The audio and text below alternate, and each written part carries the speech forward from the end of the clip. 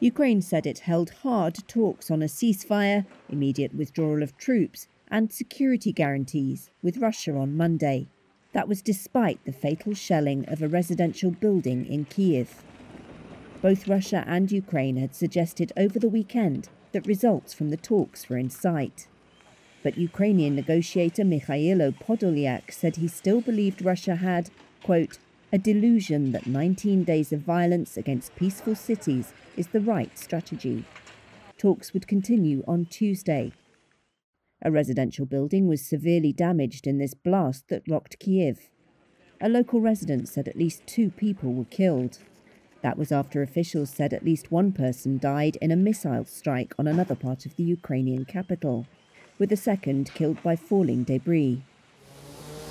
Russia denies targeting civilians in what it calls a special operation to demilitarize and denazify Ukraine. Ukraine and its Western allies call that a baseless pretext for a war of choice.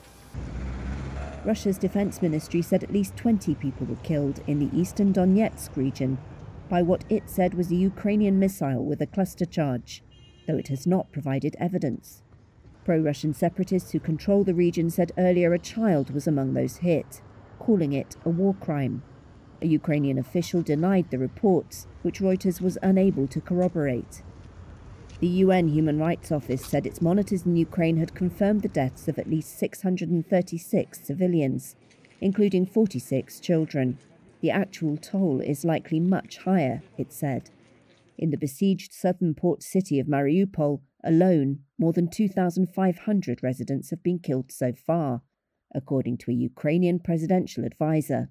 Reuters couldn't verify that figure.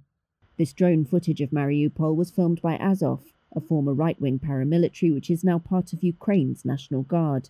The configuration of the buildings matches satellite photography. The Kremlin said everything was going to plan after one of Putin's closest allies, National Guard Chief Viktor Zolotov, said the operation was going more slowly than hoped.